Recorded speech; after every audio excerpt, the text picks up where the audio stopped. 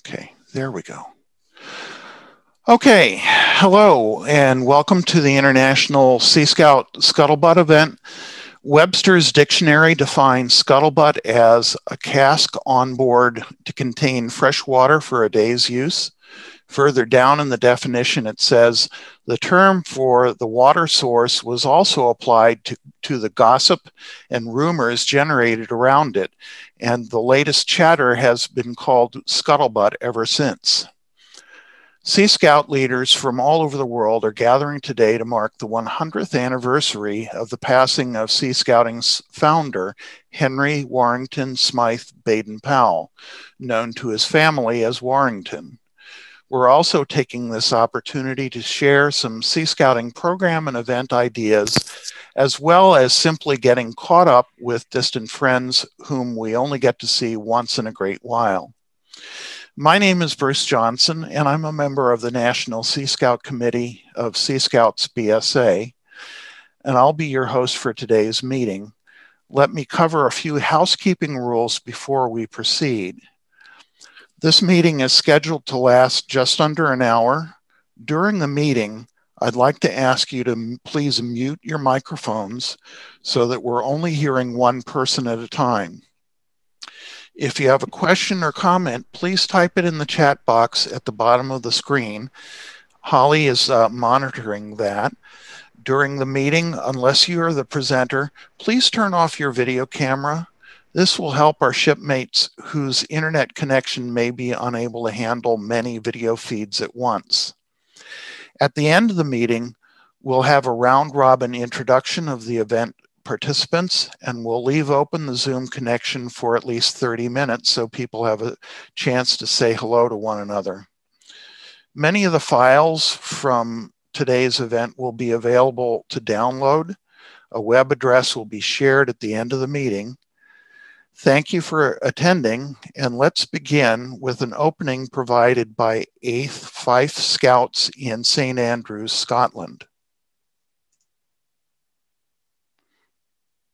On my honour, I promise that I will do my best to do my duty to God and the Queen, to help other people and to keep the Scout law.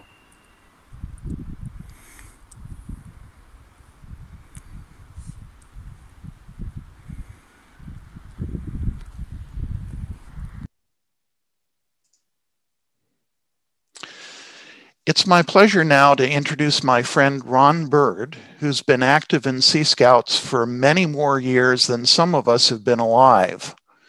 Although he's lived for many years in New Zealand, he actively promotes Sea Scouting across the Asia-Pacific region. Ron will kick off our memorial for Warrington Baden-Powell. Ron, unmute yourself. Hi, is that better? Yes. Oh, good. Well, welcome everybody. Before I start, I'd like to thank Bruce for the help he's given us. He's been serving for the last 3 or 4 weeks, which is this thing is really expanded on. Well, first of all, the history about Warrington. Warrington was born in February 1847 and died in 1921, as we said already. And my interest in the history side of things with Warrington is the fact that he married a lady from New Zealand. How that happened, I have no idea. But if you don't believe me, there's a record from the New Zealand records of people's birth, deaths, and marriages. How they came to meet, I have no idea, but they were secretly engaged for over 20 years. It was only when Warrington's father died and his mother asked him to help out with their family that he actually decided to say, well, I'm going to get married shortly. Who to? Well, a lady I've been engaged to for over 20 years. How they first met, I have no idea. But anyway, Warrington was a very clever person when it came to fulfill his life. He was a master mariner, canoeist, and admiralty lawyer. He was the oldest one of the family. Robert was the younger one. And he was a fellow of the Royal Geographical Society. He also had membership of the Shipwrights Company, the Yacht Racing Association. So he's involved with lots of things He died in Chelsea in London, and of course he was sent to be buried up in St Andrews. For those of you who are interested, let's get the copy. Some of you may have seen this. It's a history of sea scout written by my friend Roy Massini. I was hoping to hear today, but unfortunately I can't contact him. But it's all in there. It's for your reading. There's many folders we've created on Warrington. But he, as I say, he was a very intelligent fellow and very highly thought of when he went to the Naval College to do learn his seamanship and things.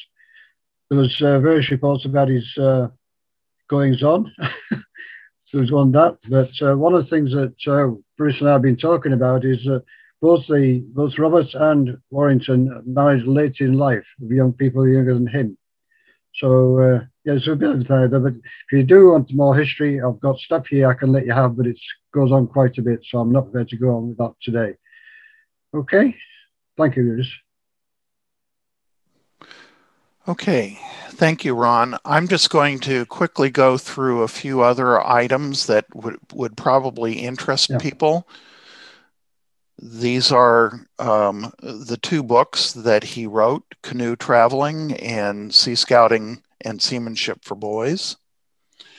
Here are some examples of his drawings. As you probably remember, Robert Baden-Powell was also an avid sketcher.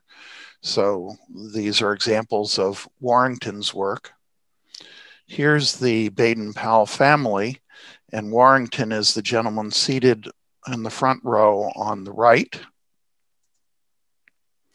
Here he is in his full dress uniform as a lieutenant in the Royal Navy Reserve. And the photograph that Ron was alluding to earlier is this one here with his lovely bride on his wedding day.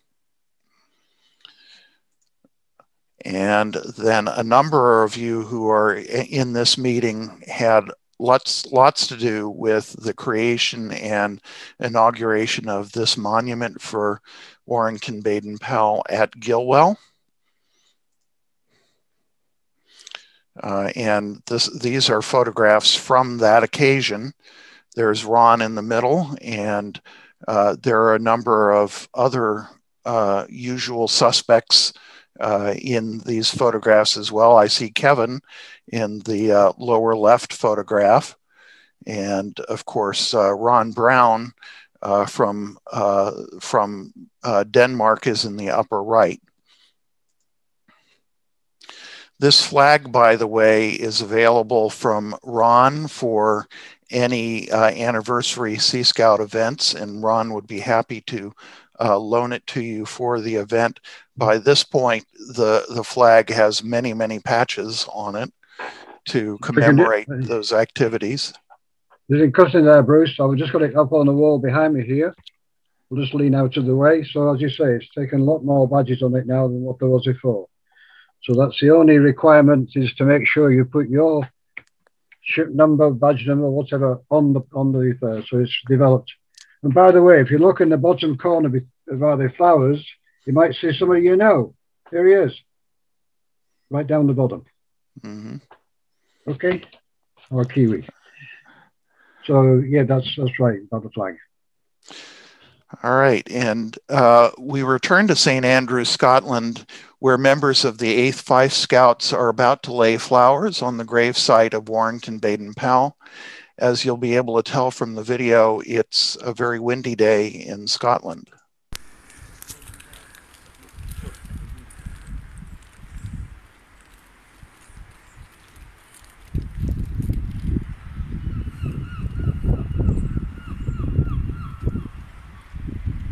I love the seagulls in the background.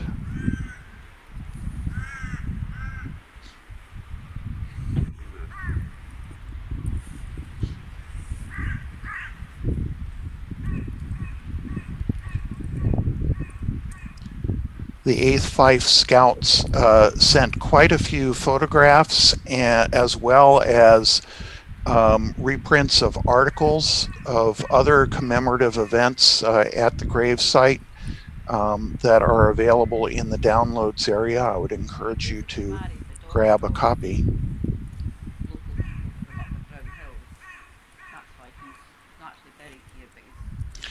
I have to confess that this video was made yesterday morning, and they got it to us yesterday evening.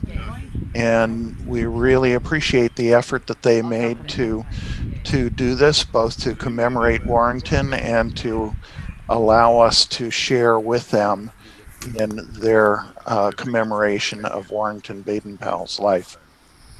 There's a close-up of the monument on his grave. Bruce, I'd like to also add that I'd like to thank David Roy for his work on getting the hate fight as well.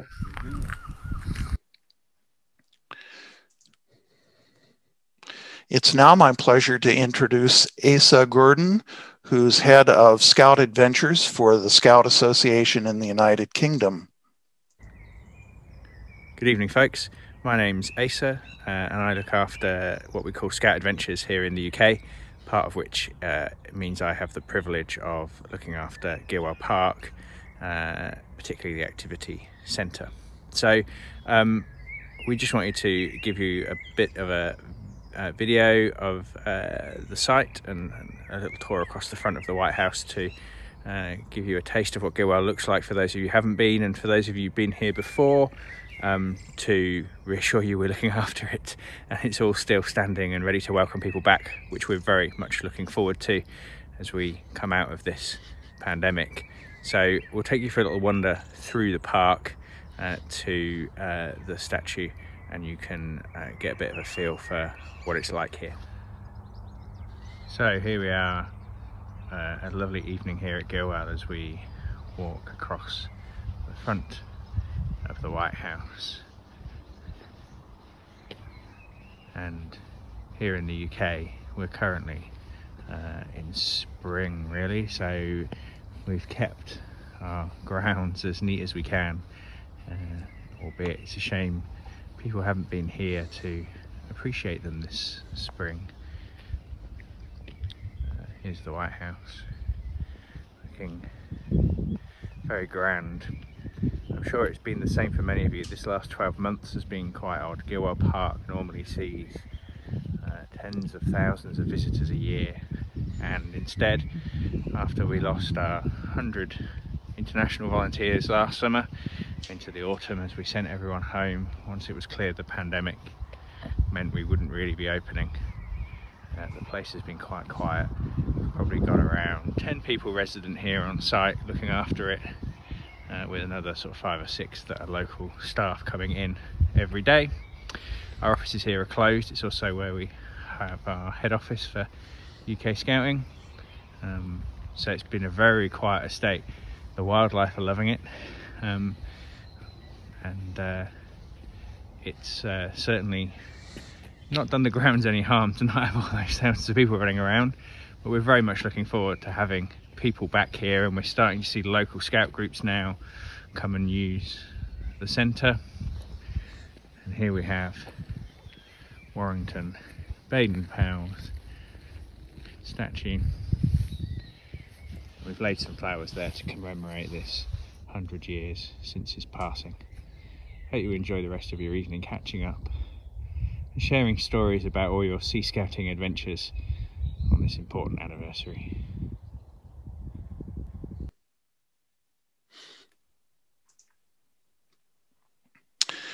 It's now my pleasure to introduce David Wright of the United Kingdom. David also serves as a member of the Odysseus Group, a steering committee that facilitates international Sea Scout cooperation throughout the European region. David will be speaking to us today about both about the upcoming EuroSea conference, as well as an innovative project to help connect local Sea Scout groups for international Sea Scouting experiences. David? Thank you, Bruce. Yes, as Bruce has said, the Odysseus Group represents European Sea Scouting to the World Organization of Sea Scout Movements.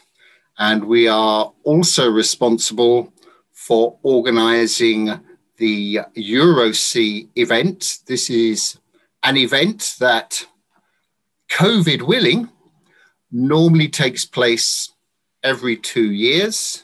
This is a conference for representatives of European Sea Scouting, although we have had representatives from outside of Europe also attending the event.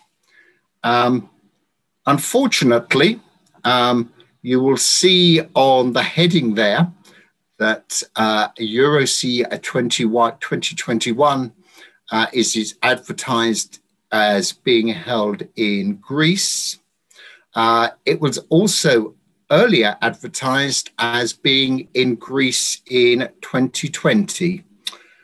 But as I'm sure most of you will understand, COVID restrictions have meant that we have had to push back EuroSea once more. And so we are now looking forward to staging EuroSea in Greece in 2022. The Greek Scout Association has accepted the task of running EuroSea, and currently we're putting the details together, although we expect the event to take place in early September in 2022. Early September is normally the time of year that we would look to run the EuroSea event. So if you want to follow developments as they happen, if you just Google Sea Scouts Europe, it'll bring you to this site, or you can see the link there, seascouts.eu, and that will bring you to the website for updates as we move forward. So could I have the next slide, please, Bruce? And Bruce mentioned an exchange program. This was something that came out of the last EuroSea event, EuroSea 14. There was a real interest in how we can improve communication between Sea Scout groups in Europe. And I'm sure it's a similar problem elsewhere in the world. Not all national organizations register Sea Scouts as a separate entity within their overall numbers. So it can be difficult to identify Sea Scout groups. And we had this demand for improved communication. So we've set up this Sea Scout exchange program. So on this page on the website, and I have to thank Jan, who's going to be talking about sea scouting, landlocked sea scouting later, for the technical work behind setting up this page. But we have now set up this page so that if you have an activity that you would like to share with Sea Scouts elsewhere in Europe, you can advertise it by going through the links on this page. And likewise, if you're looking for Sea Scouts in Europe to make contact with, again, there are links on this page so you can put what you're looking for, what activities, where you're looking to link up with people. And we're hoping that this is going to be a really useful platform for bringing Sea Scouts in Europe together.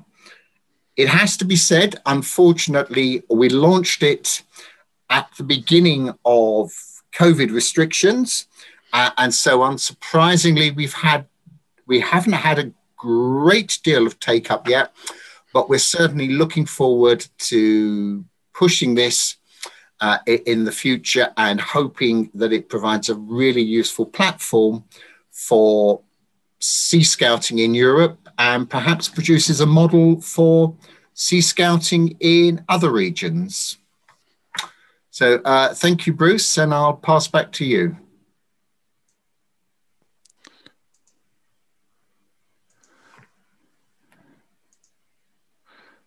Thanks so much, David. Our next presenter is Jan Merkos of the Czech Sea Scouts. The Czech Republic lacks a coastline on a large body of water, but it more than makes up for it for many beautiful streams, rivers, and lakes that are perfect for sea scouting. Holly and I had the pleasure of participating in EuroSea in Pilsen a few years ago, and we had a great day of canoeing down the river, and it was a lovely experience. Sea scouting is very strong in the Czech Republic, and Jan is going to tell us about it. Jan? Yes, hello. Thank you for the introduction. So I just want to tell you a short thing about the landlocked or freshwater sea scouting in Czech Republic. So for the country of our size, I think our sea scouting organization is reasonably sized. So we have over 3,000 youth members and over 1,500 leaders and adult members. And there are 2 large events that you can participate in as a visitor for sure. And I'll talk about them in the following slide. And also we have, okay, thanks. Okay, this is the slide. I want to talk about the boats. So behind, oh no, okay, you can go to the next okay. slide. Sorry. So behind me, you can see the P550. It's a boat that the Sea Scouts built. It's like designed for our needs. So you can rig it up for sailing, or you can go down the river on it. And one of the large events is a competition in Prague, which is held every September. And what's interesting about this boat is that many troops build it themselves. So you can borrow a frame from the organization and then just lay layers of fiberglass to build it, and then you can use it. But main focus of most troops is navigating rivers. And another interesting thing is that the Sea Scouts, like the leaders, meet twice a year usually. So there's a lot of connection between the different troops. Okay, next slide, please. Yeah, and apart from the large competition I was talking about, we have this Sea Scout Jamboree, which is happening every 3 years. And the next one is supposed to happen this year, but it will happen next year actually. And we are all invited to join us for this event. Usually it usually is very much fun. So you will be missing out if you don't come. And it's a themed meeting aimed mostly at the Scouts age. So from 11 till 18. And the theme next year will be Augustin Herman, which was a sailor, a Czech sailor who actually sailed at sea, and he was an explorer in the 17th century. Okay, next slide, please. And that's it. You can, so if you wanna join us for Navigamus, you can find the link in the slides, which I think Bruce will share later, I guess. Or I will post the slide into the chat. Or you can also join some of the troops for an expedition. So that you saw the website that David was promoting. I already know about some troops that are interested in doing something like that. My own troop did that when I was a kid. We went down a river with Austrian scouts, and it was a lot of fun. So I can recommend that if you have scouts that you want to do something like that with. And the last thing that's happening every year, that's the competition where you go over the 3 years in Prague. And that might be perfect to combine that with a visit of the city next year. So take your pick. Thank you a lot. Thanks a lot. Yeah, Thanks so much, Jan. The Czechs have a terrific organization, and they're lots of fun to work with. Our next presenter is Mike Philbrook of the Boy Scouts of America. Mike serves as chair of the William I. Koch International Sea Scout Cup, which is open to Sea Scouts all over the world. Mike, we look forward to hearing about the Coke Cup, what it is, and the plans for the next Coke Cup regatta. And I'm hoping. Thank you. Yeah, Thank there you, he Bruce. is. Yep, I'm here. Basically, the reason I'm not in full Scout uniform, I'm actually down at our council-owned boat, and we're doing some deck work. So I'm taking a break from having to chip paint to join you all here today. As Bruce said, my name is Mike Philbrook, and I'm the chairman of the William I. Koch International Sea Scout Cup, and probably more importantly, the president of the William I. Koch International Sea Scout Cup Association, Inc. And basically, that is the organization that sponsors or puts on the Coke Cup. So the Coke Cup is a international sailing regatta that provides competition between U.S. Sea Scouts and international scouts. It's conducted every other year. It currently takes place on the even number of years. The first Coke Cup was held in Chicago, Illinois in 2002. The other Coke Cups have been held in Buzzards Bay, Massachusetts, Miami, Florida, Annapolis, Maryland, New London, Connecticut, Vallejo, California, Long Beach, California twice, and the last one in 2018 was held in Galveston, Texas. The participation in the Coke Cup is by invitation only. Only participants who are Sea Scouts and members of scouting organizations recognized by the Boy Scouts of America and the World Organization of Scouting Movement, WOSM, are allowed to participate. For countries that do not have Sea Scouts, any scout may attend as long as the scouting organization is recognized by WOSM. In the past, we have had representatives from 16 different countries outside the United States. And I know a lot of these countries are represented on the call today. We've had Australia, Belgium, Brazil, Denmark, England, Finland, Germany, Hong Kong, Ireland, New Zealand, Norway, Poland, Portugal, South Africa, Sweden, and believe it or not, Trinidad and Tobago. The maximum number of international teams at a single Coke Cup has been 10. The goal of the William I. Koch International Sea Scout Cup is to have 20 teams from the United States and 20 international teams. In the United States, qualifiers are held and scouts earn an invitation to participate. I know several countries also have qualifiers to determine the team or teams to represent their country. I believe Brazil, New Zealand, and England all have some type of national qualifier or national sailing regatta, and the winners of those events get the invitation to attend the Coke Cup. The next Coke Cup will be held in 440 days from today on July 10th to 16th, 2022, again in Galveston, Texas.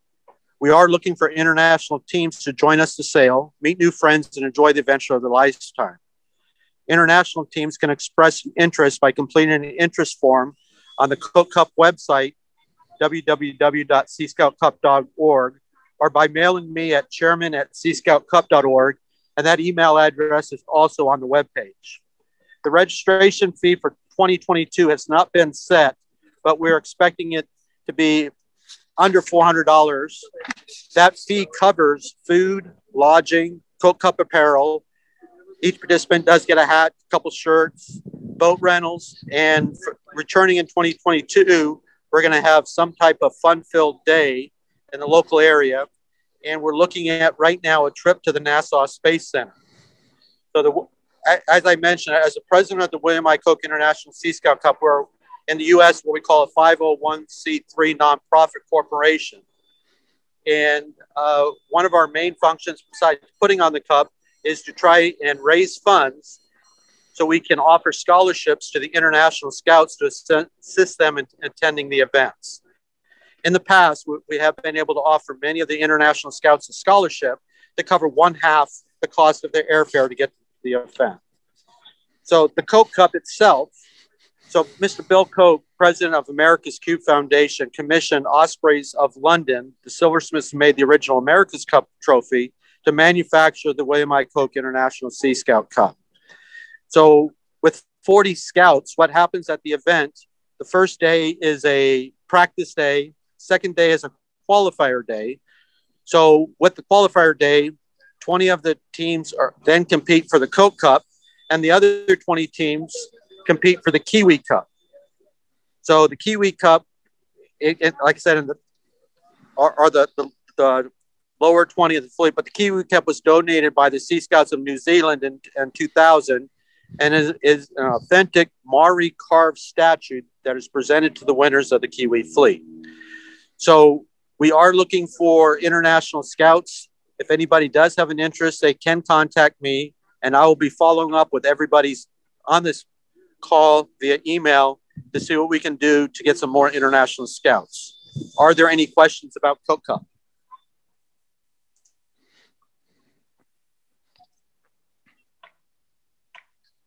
If not, Bruce, that's what I have, unless anybody has any questions. If we have any come in later, Mike, I'll forward them to you. Okay, yeah, I'm also listening as we chip paint. Okay, thank you. Our final presenter is Barbara Delahunty, Branch Leader Scouting for Scouts Western Australia. Barb has been very involved in international sea scouting for many years, having trekked to Europe and all over the Asia Pacific region. Barb will be presenting on two topics today. The first is sea scouting and the new Australia Youth Program. And the second is about the Swanabout event held annually in Perth, Western Australia. Barb, thank you for getting up in the middle of the night, and please take it away. Thanks, Bruce. Yes, we have an intriguing challenge with sea scouting in Australia, but I will speak from a West Australian perspective in that we've been running a very successful sailing and boating program for decades, but now we have to meet a new challenge because the program is being opened up with the new program. Anyway, if you'd like to proceed us through to the new first slide, please, Bruce. Yes, the new youth program has an outdoor adventure skills area, and it means that any scout, regardless of what sort of group they come from or what age they are, can choose adventurous pathway through different areas, and which includes, and boating is included in that. Next, please. I say until just 2 years ago, Sea Scouts were part of the whole Scouts youth program. We're not a separate entity. It's just that we have separate groups that are identified as Sea Scout groups, but we all wear the same uniform. We all use the same award scheme. But much of the training and events and things that our young people were doing weren't being very recognised in the standard awards scheme. So we often did well in camping and did all sorts of things like that, but we didn't get much recognition for the boating part of our program, but we were the only Scouts doing boating activities. With our new youth program, which is a complete rewrite, there's a pathway through a whole range of core areas and also extra areas like adventurous activities that Scouts can participate in at any age. So they can start as a Joey and finish as a Rover, but they can also step in and out of different stages of the program. So in this pathway under the outdoor adventure skills area, it means that all Australian Scouts can now participate in boating activities and be recognised as Sea Scouts are, which is really fantastic. So in the last 2 years, the Scout groups across Australia have been transitioning to the new program, and any Scout can choose any area of the outdoor adventure skills to work in, regardless of how old they are and what section they are. So that used to say things like Joeys and Cubs never do sailing. Well, a lot of sailing programs start for juniors, 5, 6, 7-year-olds. So now we can include them in our program, and they can advance through the scheme to the level of their ability, and they're not held back by their age or their section. Next slide, please. So Sea Scout groups still exist within the scouting population, as we always have. But now we have scouts in non-Sea Scout groups. They can also take on sailing and boating and try all those adventures, which is just fantastic. It's not a closed shop scenario. You know, there used to be a little sense of elitism where we were doing activities that other scouts couldn't do, but now they can. So it's absolutely awesome to have these opportunities made available to all scouts. But we have a problem, and that takes us to the next slide, please, Bruce. So approximately 10% of our scout groups in WA are Sea Scout groups, and approximately 10% of scouts in WA are Sea Scouts. But 100% of all the Scout sailing vessels and nearly all the Scout powerboats are owned and maintained by Sea Scout groups. So people who think that we could run a super program and just invite all the other scouts along, but they don't appreciate the logistical difficulties because all the boats we run a program with now are owned and maintained by the groups, and they're paid for by group fundraising, and the group has pretty much full use of those boats. So we've gone from a small and effective Sea Scout Council of Sea Scout groups, and we'd worked together. We were servicing approximately 500 Sea Scouts across those groups with the adults as well. But now we have to build a new boating council, which provides the same activities for approximately 5,000 Western Australian Scouts, regardless of what kind of group they're with, and all their leaders and their adult helpers. So it means we have to scale up our numbers of boats, facilities, and instructors by 10 times our current capacity, which is, you can imagine, is a significant challenge. Next slide, please, Bruce. So I'm the branch leader for boating, and we wonder, how am I going to build and lead a team of scouts and scouters to do this? And I will refer back to the very excellent Kevin Costner movie, where they said, if you build it, they will come.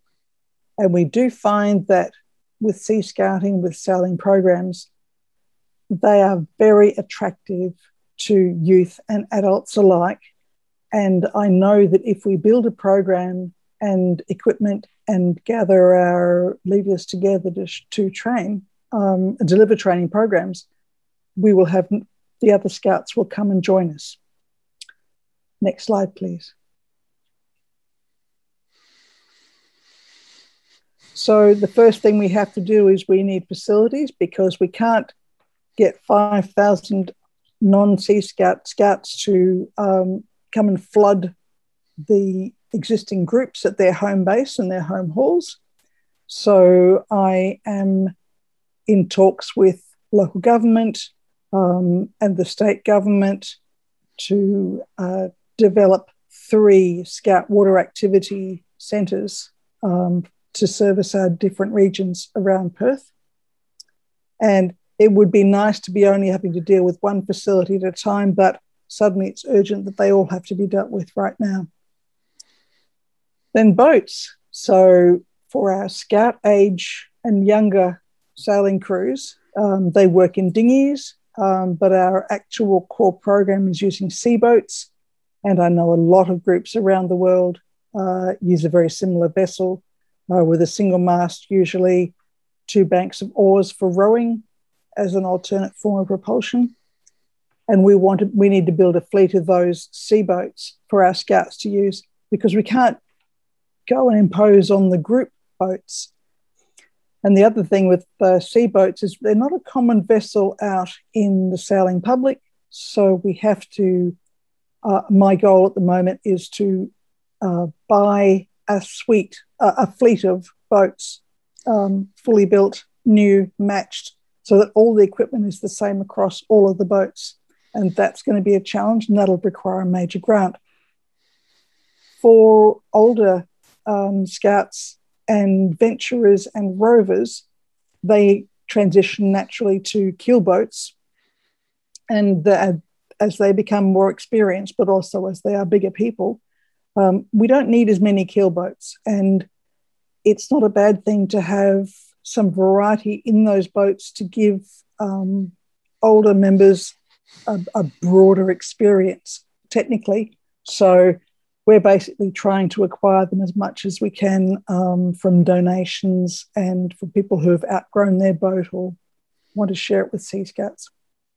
But also I need to find a way to purchase power boats to support the sailing program and also the other water activity areas that are now coming under boating, which are like stand-up paddleboarding and scuba diving and canoeing, all the different things in the water activity zone. They were all things that would like to have power boats. So the first thing they say is, oh, you're going to buy a power boat. Oh, can we borrow your boat when we're doing our activity? But I have to say to them, you have to come and pass our training program first before I'll let you take my boat away for the weekend. The other third thing that we really need is the right kind of people, because it doesn't just take people who love to sail or who love water activities. It takes people with the right kind of skill sets. Firstly, that they're actually legitimate members of Scouting and have done their work health and safety training and their child protection training, but also that they understand that young people who are learning to sail are going to make mistakes.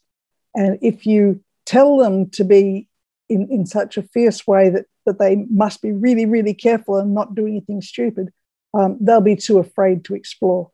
So we have to have boats that are simple for them to learn on initially and then that extend their skills and challenge them.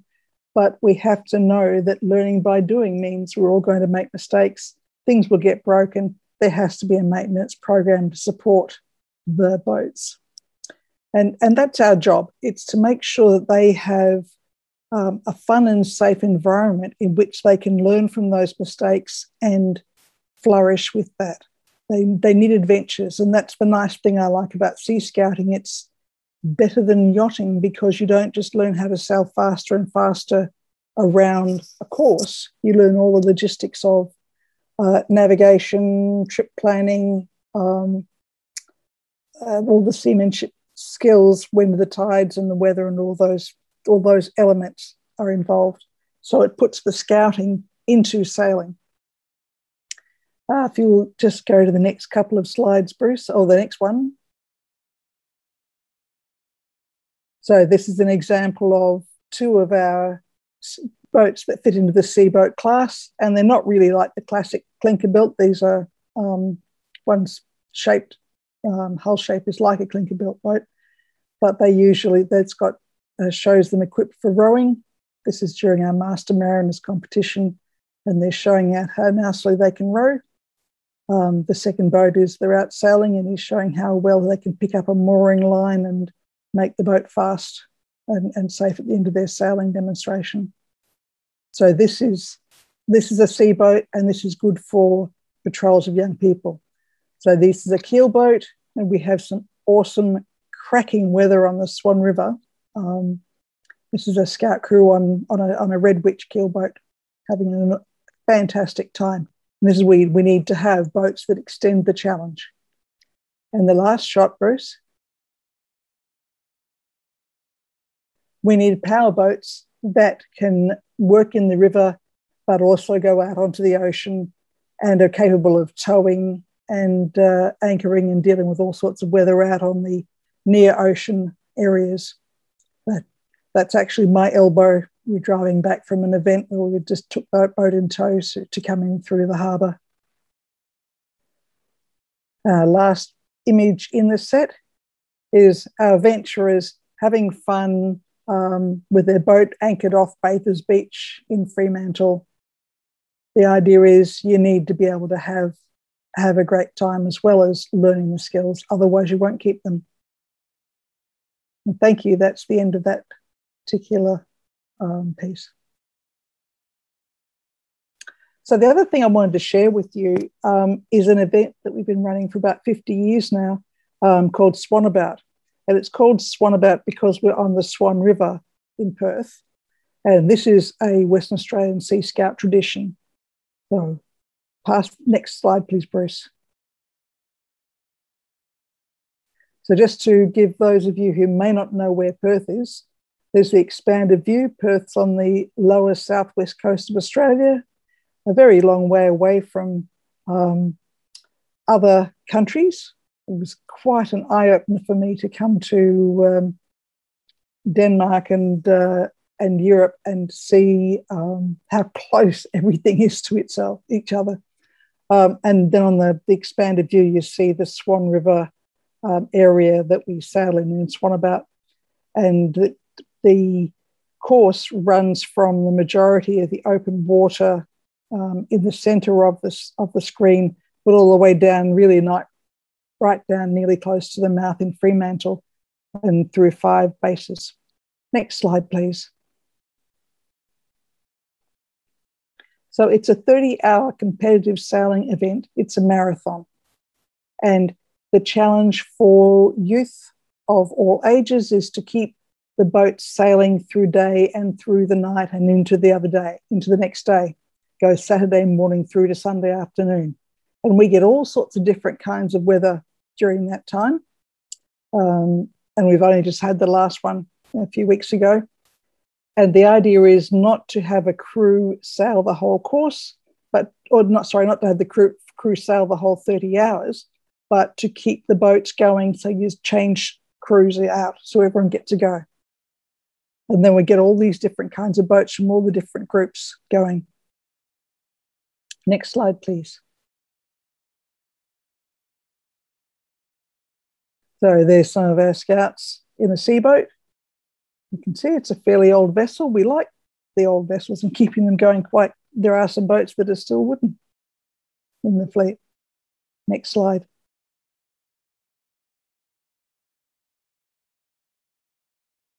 So the types of boats, we have small dinghies, pacers, the 6-person seaboats that I've shown you, catamarans and keelboats up to 30 foot long. Mostly they're a bit smaller than that. Usually they're sort of 20, 22 foot length. Next slide.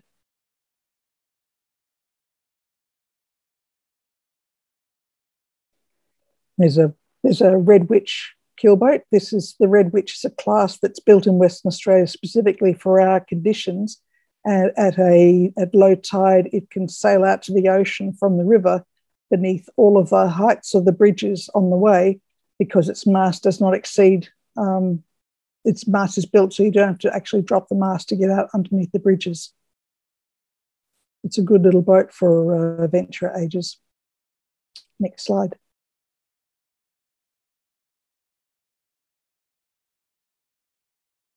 So the challenge for coxswains is to decide when they're going to sail from their base, how far they're going to go. There are 3 different courses they can sail. The long course, which goes around all 5 bases, and there's a short course down the east end and a short course in the west end for less experienced sailors. But the coxswain has to pick the right time to tackle each leg. There are some very narrow sections through Blackwall Reach, for example, where you can be sailing with the wind behind you, but the tide coming against you and not making any progress at all. So we try to encourage them to choose the course they're going to sail and base that on their crew strengths, the type of boat, and all of the environmental factors that you will understand, which includes, in our case, sometimes extreme heat. We have we can have up 40 degrees centigrade days in that time, or we can have storms. Next slide, please.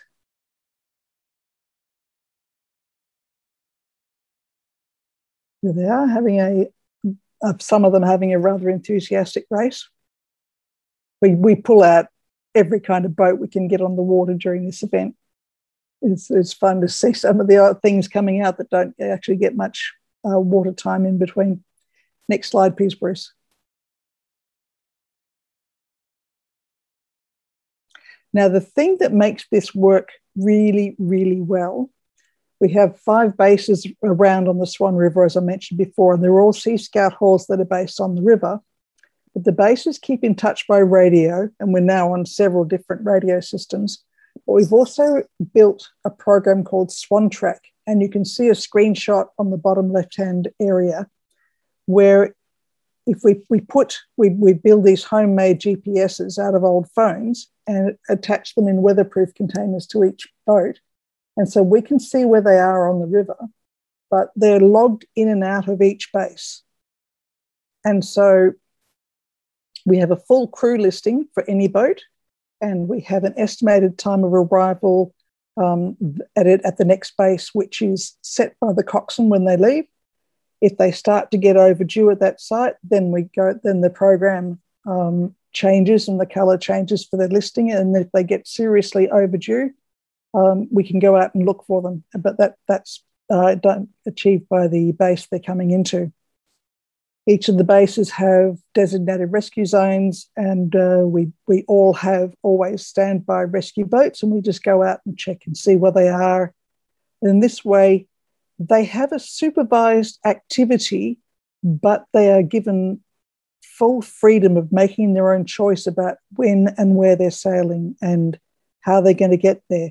We keep an eye on them from a distance. Sometimes we can shadow them with an escort boat if we think they're still a little bit inexperienced about finding their way around some of the points.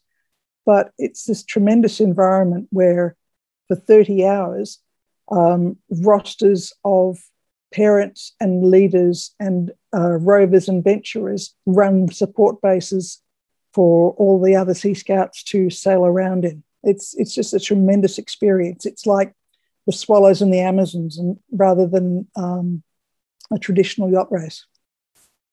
So we're very impressed with this particular program, which Matt Hare has been working on and has been refining for a decade. So here they are out having some adventures. So we just progressed the last couple of slides showing our scouts out in their different kinds of boats.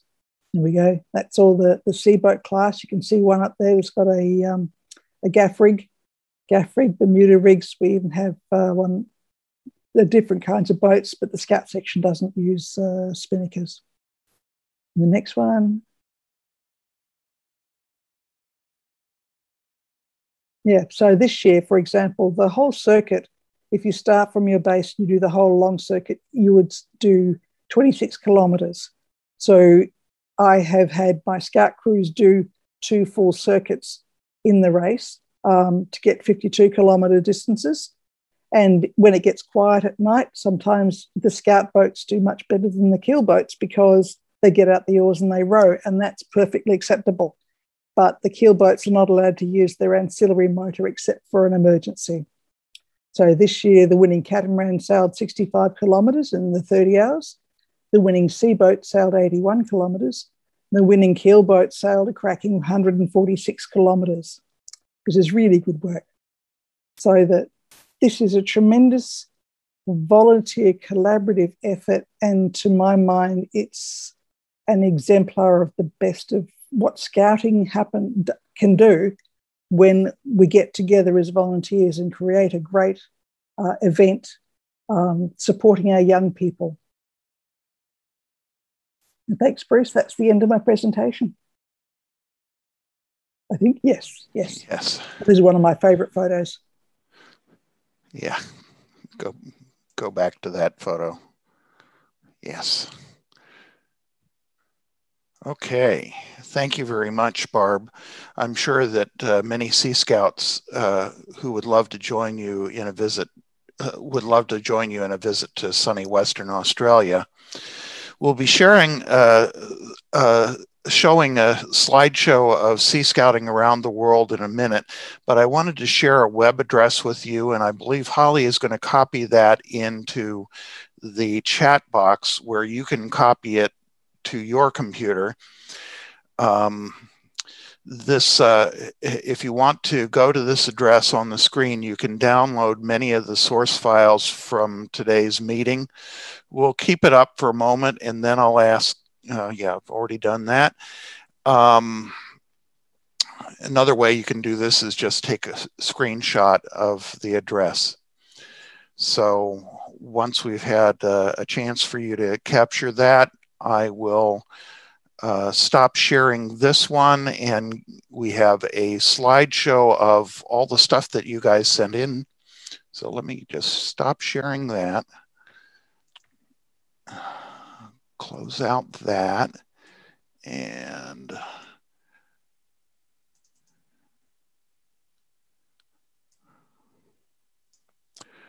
okay, so slideshow from the beginning.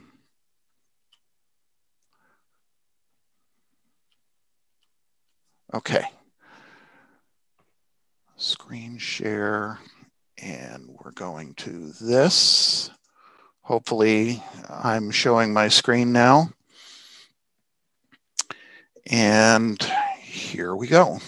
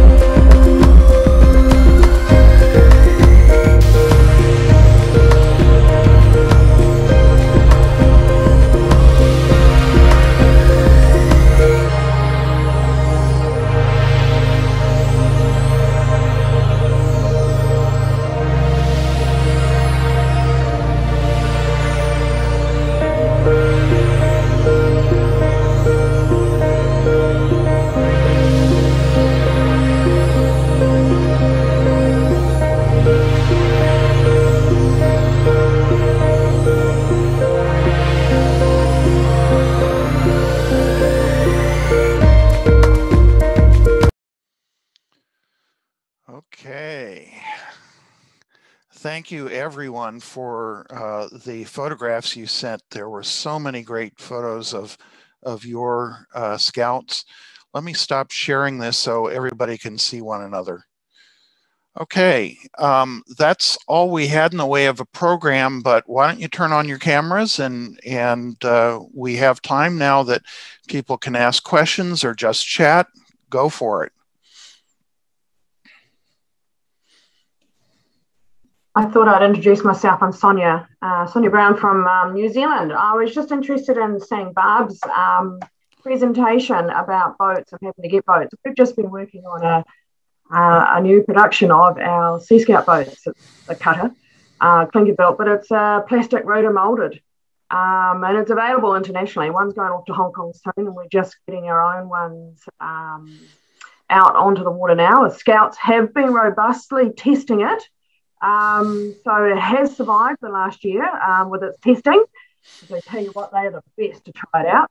It is about a third cheaper than our current versions, and it was really designed to take over the wooden hulls because obviously they're taking a lot of production. So, yeah, something that we've definitely done a lot of work on, and if anybody's sort of interested in that, I can put our details up. Ron has been very, very much involved in this over the last 10 or so years. Ron will confirm that, but it actually it's happened, and it's out there now, and it's in production. To try and keep costs down and easier maintenance. जो remarks हैं.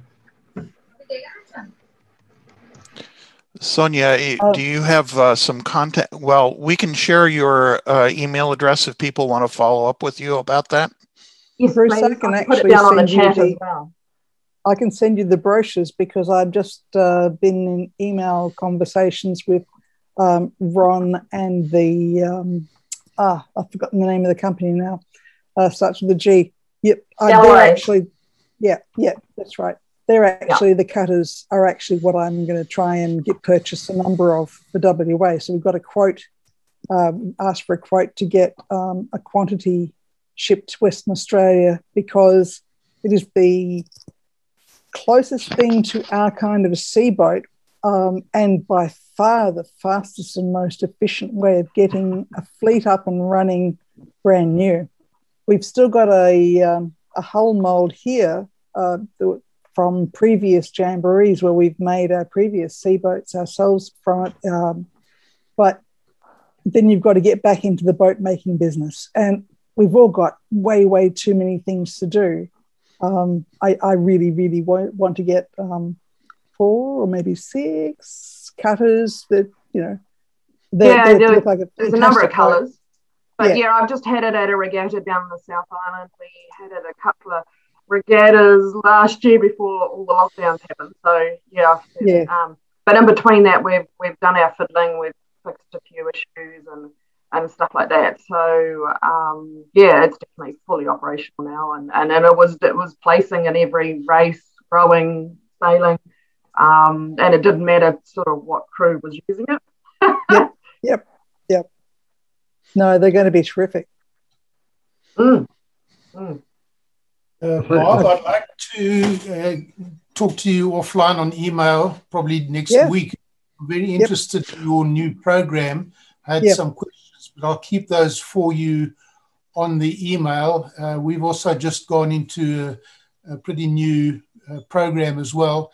And it sounds like you've got a lot on your plate right now. It certainly looks bitten off more than you can chew. Wouldn't be bored for quids, mate. Yeah. And I'll give you some information on an event that we have, which is quite similar to your Swanabout. It goes over an entire weekend, and it's basically a rowing race where we drop our Sea Scouts at midnight in the middle of winter on a river, dark river, nothing about, and they got to be back by Sunday whenever. So it's certainly challenging and very character building, these events. It's come off the water cruising at 10,000 meters. They are so stoked. It's unbelievable. So I'd like to share a couple of things about that with you. So you'll be super. Yeah. Holly has reminded me that I meant to give everybody an opportunity to introduce themselves. I don't know that there's a good way to say who goes first, but maybe we'll let's start with the people who haven't presented here. So Alan Ford, you're next on my screen after David. You want to say where you're from? Right. I'm the National Coordinator for Water Activities for Scouts South Africa. We have two major sea scouting hubs. One is inland in the sort of Johannesburg area, and the other one down is in the Western Cape. We have other nodes in Durban, and very scattered Sea Scout troops in two other seaports, East London and Port Elizabeth. Our biggest challenge, of course, like anywhere, is funding and getting equipment. And COVID has really put us in the doldrums. We are slowly getting back into sea scouting and getting back into the training of the scouts.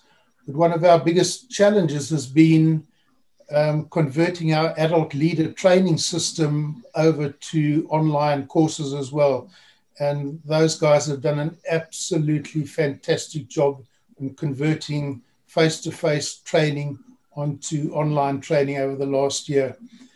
So we all are looking forward to getting going again and getting some of our regattas going again and getting back up to speed. Thank you, Alan. And that reminds me that our BSA's training is available online from my.scouting.org, and you don't have to be a member of BSA to register with it and take the training. And you will not receive any marketing material from BSA. So that's another good thing about it. Dave Roy, you want to introduce yourself? And you're muted, by the way, Dave.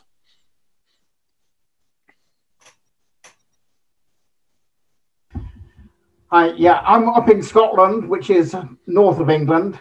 You might say born a Sea Scout, but most of my adult working life I've been an agricultural scout, but working in a boating centre to introduce boating and sea scouting to agricultural scouts. One thing I felt from the slideshow at the end was that it shows that sea scouting is much more of a youth activity and youth organization than so much more of our other scouts, which is in the UK, we are turning ourselves into a children's organization. I think we're losing our way instead of being a youth organization. Okay, thank you, Dave. Magda, I think you're next. And you're muted, by the way. You don't really want to hear what we have to say on the loudspeaker, so that's why we mute ourselves. Okay. It's dangerous. Well, you're from South Africa, I believe. Yes, we are. I'm from Richards Bay in KZN. I did the horse charge in 2007. There was about 12 of us doing the training course. And that course allows us to actually take the cubs and scouts onto the water. Most of the scouters that did the training with me has left. So it's only me left doing all the licensing for the water activities, but currently I don't feel comfortable enough to do it on my own. And I'm currently busy redoing the horse charge as our warrants expires after 5 years. So hopefully end of May, I'll be licensed again to take cubs and scouts onto the water. So looking forward to that. Thank you. Especially after seeing all the photos of all the wonderful activities taking place. Thank you. And I'm Ronalda, but I'm visiting the North Coast where Magda stays in Richards Bay. I'm actually from Durban, or actually Pinetown, which is not far from Durban. I'm a newbie Sea Scout. I was a land scout. I'm actually the regional team coordinator for the Cub program in our region, which is KwaZulu-Natal. And I've been helping with the development pack at the harbour, the Durban harbour. So that's how I got to be involved in sea scouting. And I'm currently doing the oars license. Oars charge. The oars charge, so that my cubbies can at least experience the water. And it's wonderful to meet all of you and to hear all the highfalutin boating terms, which I'm sure I will get to learn about as I go along. So it's a pleasure to meet all of you. And you will be so much better person once you learn our language. All I'm worried about is I don't drown any cubs. That's my biggest problem. Right. Thank you very much. Shared, you're next on my screen. You'll need to unmute yourself. Good evening, all. Yes, I miss a lot of our Scandinavian friends. Unfortunately, they are not here. Also, I'm the only Dutch person at the moment here. But I have to do the greetings from Toon van der Werf. Some of you know him. His sister-in-law was the artist who made the sculpture, the bust of Warrington. And we still have the original casting of the bust. And we like to donate these castings to Ed Baden-Powell. Forever, that's the first person we thought of. So you can make many more of those busts if anyone wants to, and sell it for good price, and then put it in the organization. It's only an idea that I want to give to you.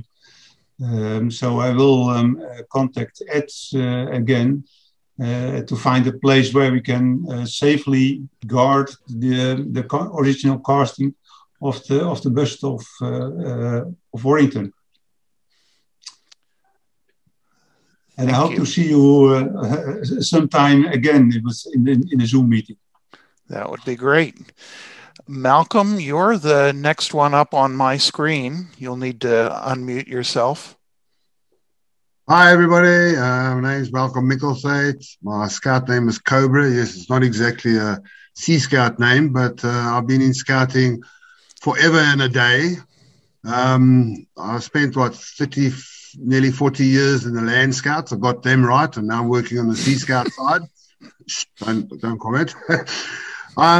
Since I joined the Sea Scout stuff, I'm a troop scouter at Florida Lake Sea Scouts. We are Sea Scouts, but we haven't seen the sea for quite a while because we're all inland. But it's great fun. I love it when the kids will get out there. And recently, COVID and all that, it's been great to see the kids getting back out there and wanting to take part. It's a pleasure.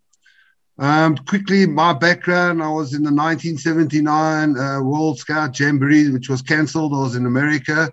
2019, I went back to America on the World Scout Jamboree. I've also been to Japan, and both my sons went to the 2007 World Jamboree in England, and my dad went to the 1957 World Jamboree in England. So yes, we've got a little bit of scouting history behind our name. Thanks. Okay. Thank you very much, Malcolm.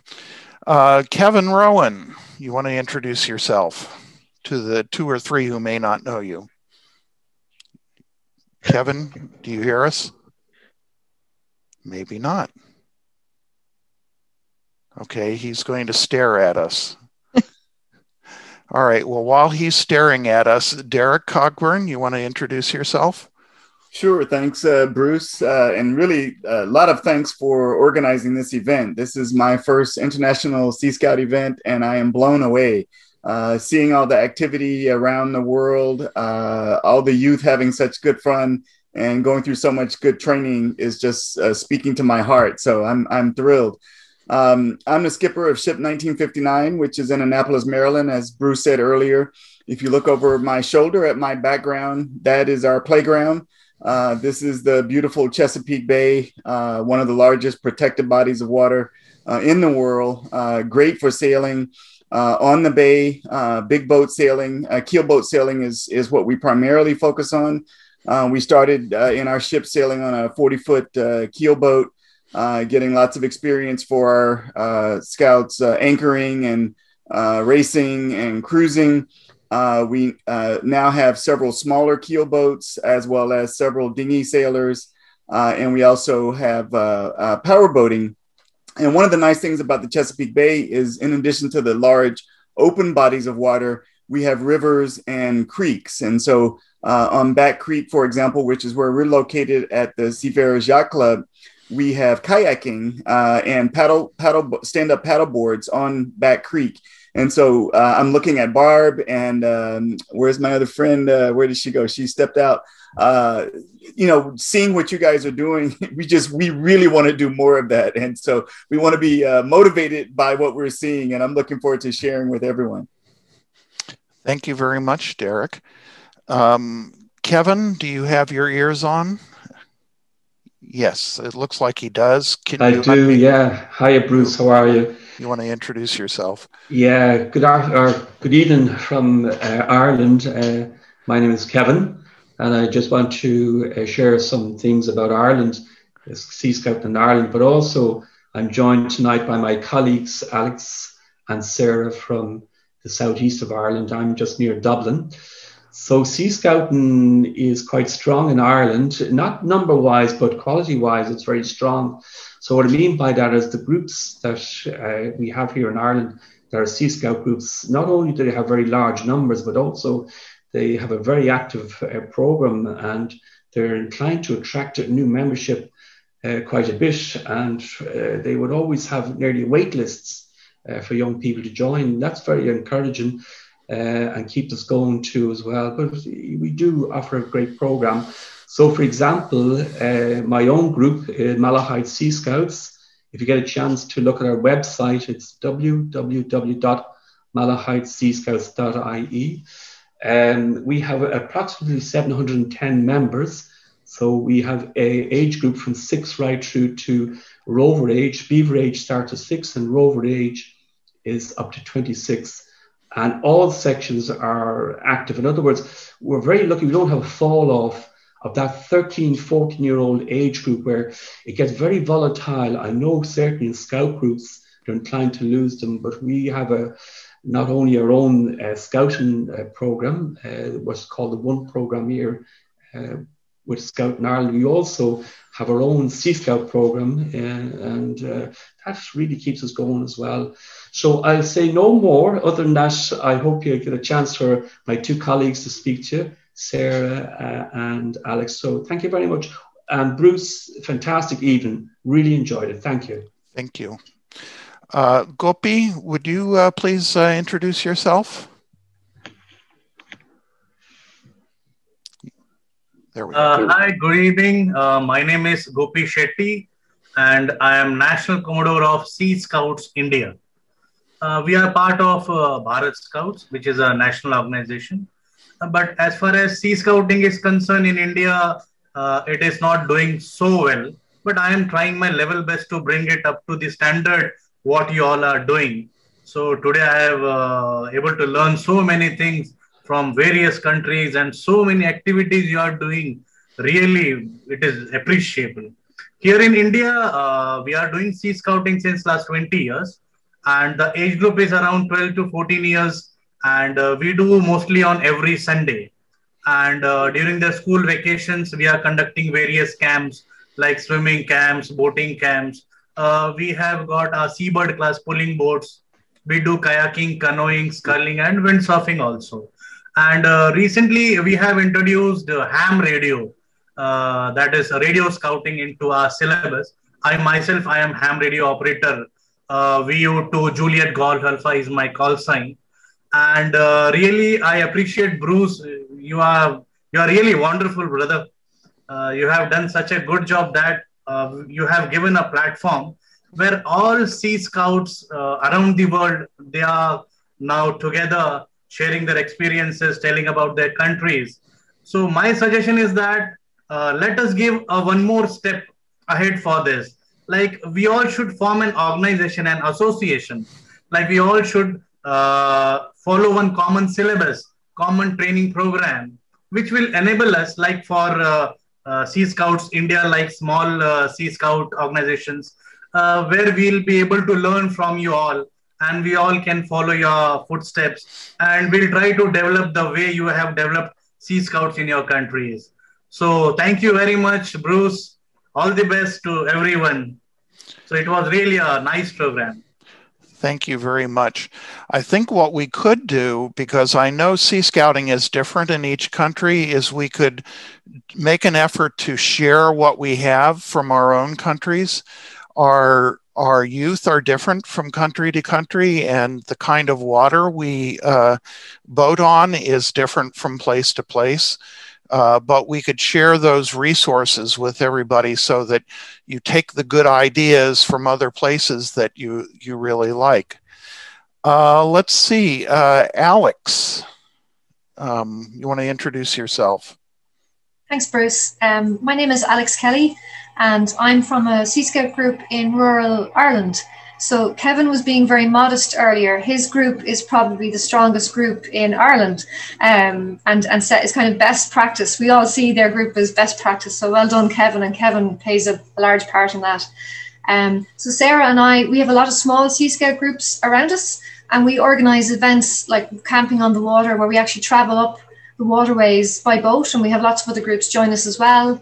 And we have competitions and joint camps all year round. So we're very active, and we obviously during COVID are missing all our activities, so it's a bit sad, but we look forward to getting back on the water again. And we've had the privilege of going to Eurosea, and we went to Nawaka there in 2018. So it's sad at this time, the uncertainty for planning, because Sea Scout groups are all about planning, checking the tide tables and planning ahead. So thank you very much, Bruce, for organising all this. It's been lovely. Thank you. Thank you. Thank you very much. Dayung, would you like to introduce yourself? Please unmute. Hi, Bruce. I'm Dayung Wan from Scouts of China. Scouts of China in Taiwan. Just a few words about this event. It's great. It's my first Scuttlebutt event. It's fun. I'm going to bring it to our cruise. And 2023, 2 years from this year, will be our 100 years in Sea Scout. But believe it or not, this year, 2021, is our birthday again, because we started 98 years ago, but up and down, and we died many times. So fortunately, Scout Association in Taiwan decided to reset, to establish the new division, Sea Scout. So we're really looking forward to help from the Sea Scouts around the world. So I consent the idea that if we can get some kind of contact list or something, so I wish we can learn more from all the experience. Thank you so much. Thank you. And I will put the contact list, or at least the invitation list, in that downloads area. There are 2 or 3 files that haven't been put there yet, but we'll do that. And if you weren't invited directly by me, first of all, thank you very much for coming. And if you would please email me or email Holly, we'll add your name to the list so that we put you on the contact list. Dovile, are you are you there? I see your photograph from Lithuania. I hope I haven't mispronounced your name. Okay.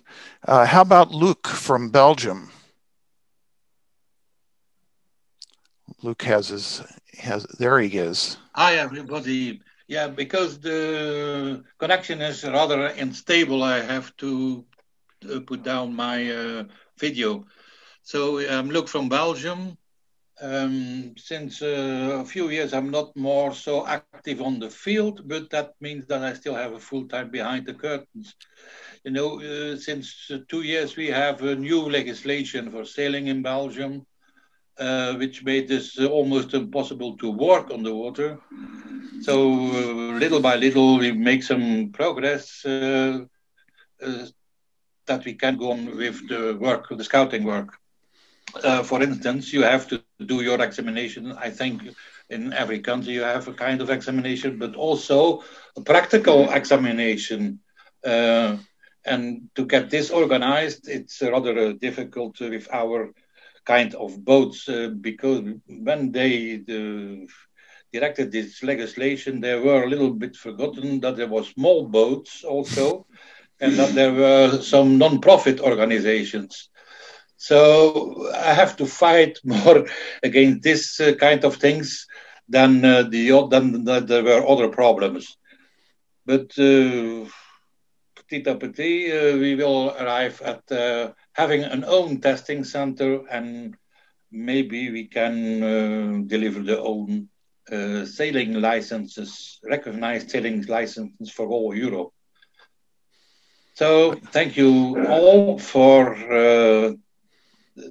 to have met you, because it was a long time that I have seen a lot of my brothers all over the world.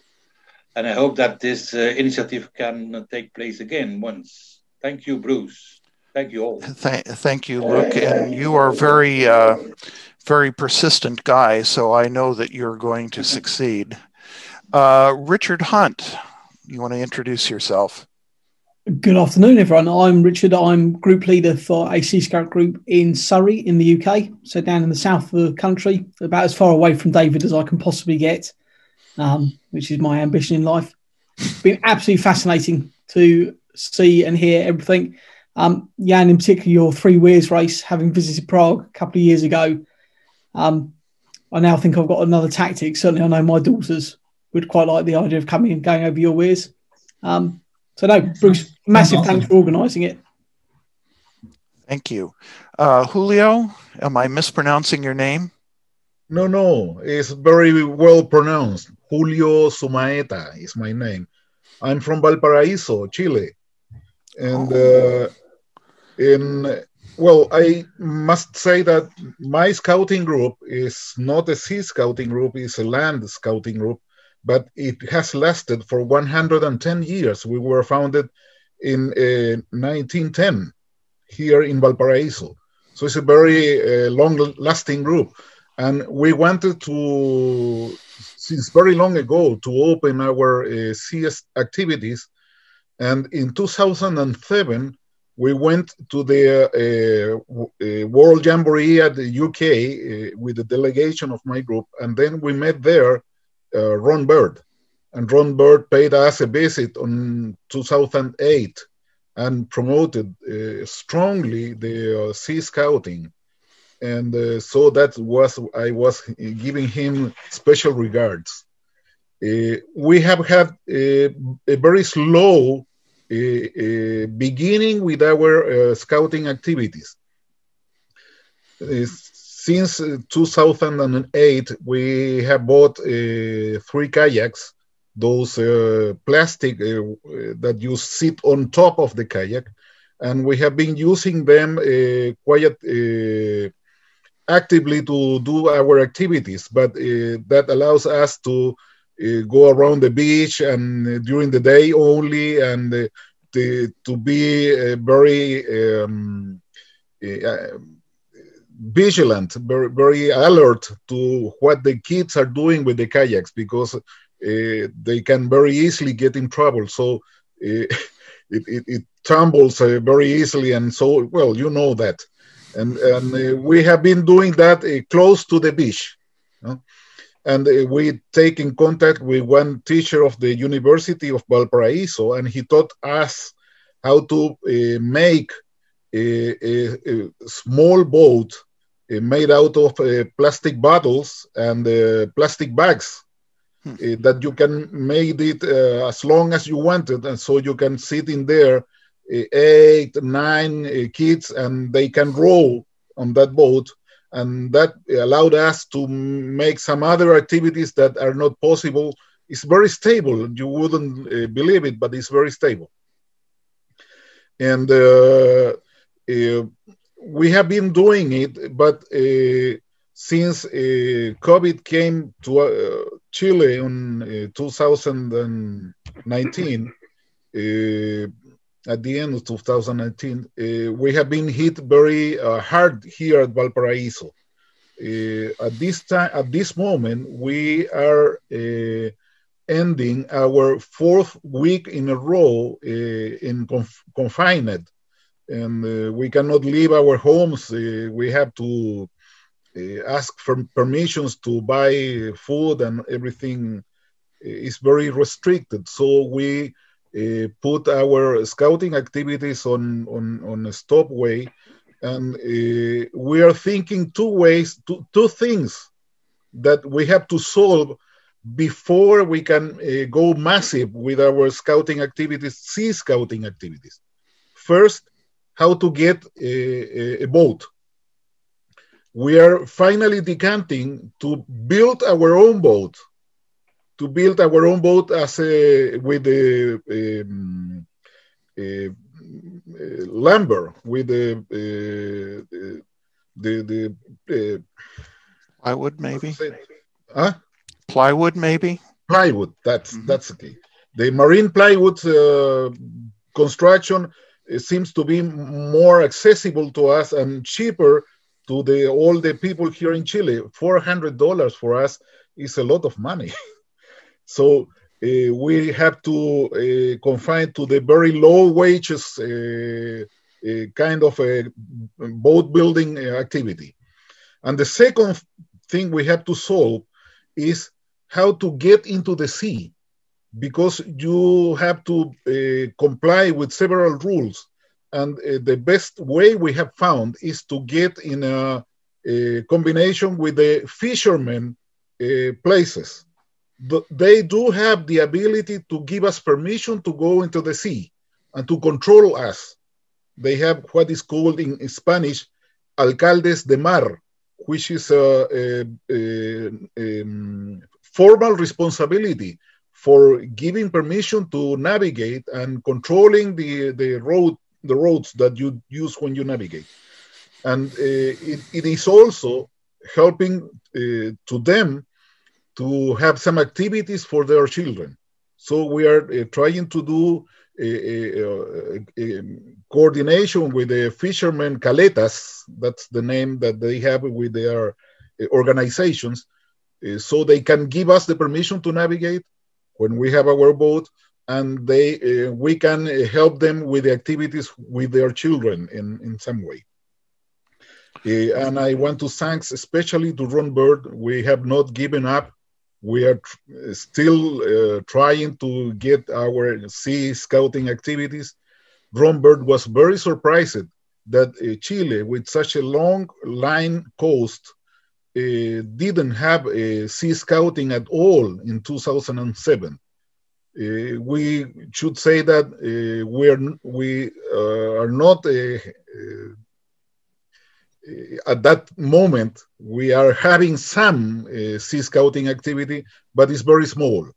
So, and we wanted to expand and to become important scouting activity in the scouting movement of Chile. Okay, thank you very much. Garth, I don't think you've had an opportunity to introduce yourself. You want to unmute yourself? There we go. Thank you. Good evening. My name is Garth Kloppenborg. I'm the Acting Regional Commissioner for KwaZulu-Natal in South Africa. KwaZulu-Natal is one of the provinces. Hello, Ronaldo. One of the provinces in KZN, sorry, one of the provinces in South Africa.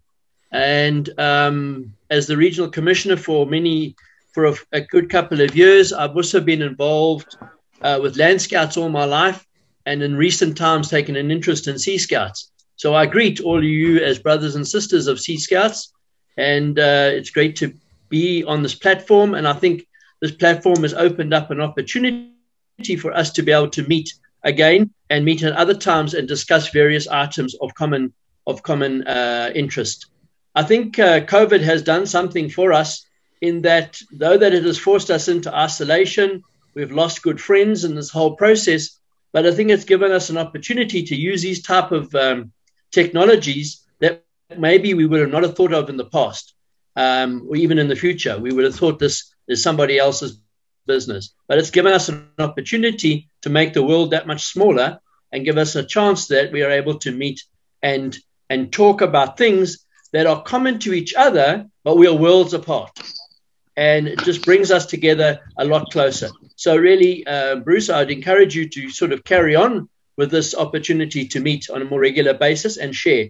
And exactly like Julio has just expressed now on their experiences and their growth that they're trying to develop. For us in Sea Scouting, we would like to develop our Sea Scouts that they get skills. And in developing those skills, it gets them to an opportunity when they go into the open world as young adults that look for job opportunities. We've given them an opportunity to be able to enter into the blue economy and find their way for themselves in some maritime form of business or trade.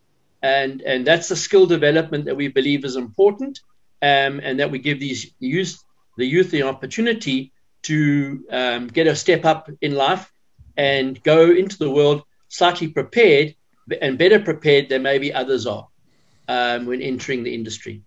So we would just encourage everybody sort of to keep to that. And the rest of our colleagues, Magda and Ronaldo, and a few of us, we're on a training course. We've been doing that in the evenings on Moodle, doing our training sessions. So we're really getting ready ourselves. And on the 8th and 9th of May, we'll be in training camp, learning how to row gigs and sailing the next day, and just making sure that we're getting our skills right so that when we take scouts out to sea or into our large bodies of water, they are safe. And we've got to make sure that we keep to safe scouting. So I greet everyone, and thanks very much for this opportunity. Thank you. Thank you very much, Garth. Dovila, are you, I know that you've texted in chat. Are you available to talk to us? Okay. Alan Holmes, I don't think we've heard from you. Hello. Can you hear me okay? Yes, we can. Right. I was a Sea Scout just over 50 years ago, and immediately I left them. I got co-opted by our county organisation as a member of our newly formed water activities team, and I've been there ever since. I'm currently their advisor and a technical assessor for dinghy sailing, power boating, keel boating, yachting, and windsurfing. And I'm currently trying to get our instructor team reskilled, because they've effectively had nearly 2 years not being on the water. So as soon as we get them upskilled, refamiliarise themselves, we'll be getting back on the water with young people, hopefully within the next 6 or 7 weeks. Christmas time, I'll be going back to New Zealand again, hopefully meeting up with Ron and down to Picton for their 3-yearly regatta. And having heard about Scuttlebutt, I'd be interested in calling off on Perth on the way home and meeting up with the team down there. Yeah, it sounds like they have a wonderful activity, and you would enjoy it. Okay, thank you. Leslie, I don't think we've heard from you. Yeah, and thank you, everyone, and good morning to all the Sea Scouts leaders.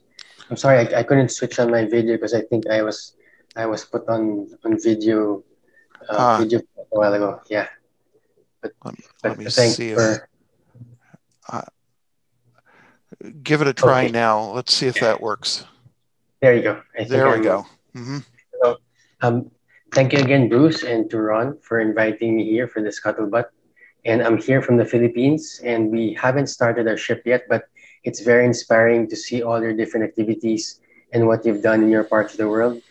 And the real aspiration for us to actually put up our own ship and join the likes of Jedi and JR here is that when the Philippines came as one of the top 3 countries in Asia to contribute to plastic waste, our CEO wanted to actually put something together in terms of educating the youth. And since our main core business is into seafarers, we wanted our seafarers to be the volunteers to actually teach our youth and to use their skills for this. And hopefully, since we're surrounded by bodies of water, we'll be able to be successful in putting up new ships this year. Thank you so much for inviting me here. Thank you, Leslie. Have I missed anyone? I think there may be 1 or 2 we haven't heard from. I think Jan, you haven't called on Jan. Well, Jan spoke as one of the presenters. Oh, yes. But he did speak, yes, but yes, he might want to say something else. Yeah. You want to tell us a little bit about you and what you do for Sea Scouts?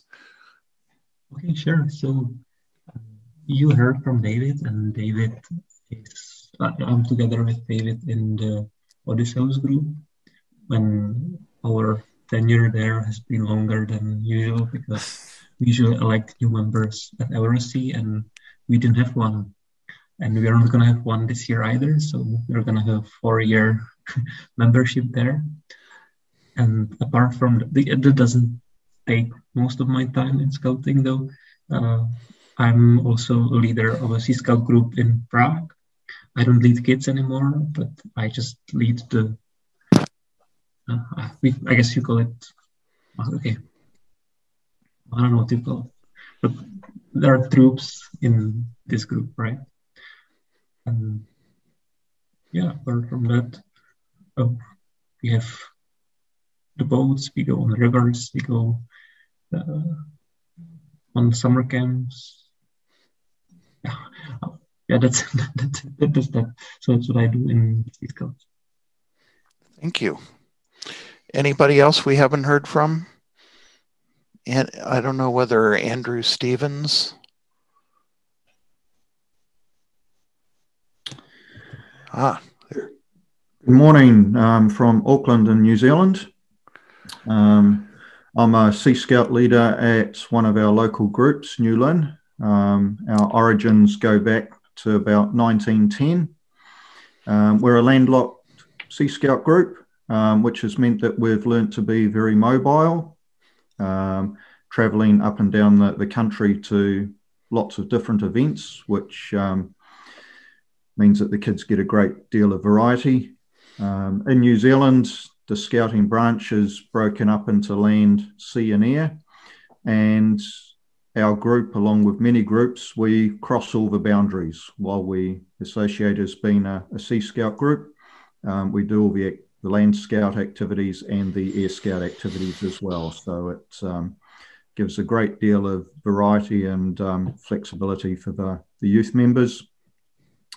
At this point in time, our youth are looking forward to the National Scout Regatta this coming Christmas. That will be a 8 or 9 day event in Picton over the Christmas New Year period, where all the groups from across the country can come together and test their skills against each other. We're very fortunate in New Zealand that throughout the country we all use the same class of boat, which means that we can have good competition both locally, regionally and nationally. Very blessed to be in the Auckland region, where we've got about 25 Sea Scout groups within the wider region, which allows for a lot of interaction on a weekly basis with local competitions and just playing out on the water, and blessed with a fantastic coastline, which gives us the opportunity for being out in the open water, in estuaries, rivers, and in inland lakes. So fantastic environment here for an outdoor adventure program. Thank you very much. Is there anybody else we missed? Okay. Before we wrap this up, this has gone on a little longer than I expected, but does this sort of get together seem like something we might want to do again? Bruce, if I can speak. Please, go ahead, Ron. This is right, yeah. First of all, I'd like to thank you for coming on board with all this. You're doing a wonderful job. What I didn't expect was so much in so short a time. But I would like to consider, all of you to consider some form of a get-together unofficially or officially. We haven't involved our national associations on place so we don't cause any problems there. But I think we should try and do this once or twice a year. Would doing this maybe 6 months from now, again, be about the right amount of time? Okay. I would be happy to have some help with this if you're interested. If we don't already have your contact information, please make sure that you send it. There will be 2 or 3 more files added to the downloads folder that aren't there yet, but they'll be there in a little while. And I will send out an announcement to those whose names I have, letting you know when they're available. So any other, I do want to make one more comment before I stop talking. I want to thank Holly for all of her help with all of this. She's been a big help in getting this meeting together and has really been very supportive. And she has been a 40+ year Sea Scout leader and has really done a wonderful job supporting our program in a lot of different ways. Any other final comment? Yeah. Well, I'll just make a final comment. I sort of now have a personal motto, which I like to say, which is that life is more fun with Sea Scouts. It's true. It was so cool to see all of you today. Really nice. All right. Well, thank you all. I think maybe what we ought to do is call it a day. And I want to thank particularly our friends for whom this is the middle of the night for staying up and joining us. Your contributions were very important, and we enjoyed hearing from you and getting to meet with you.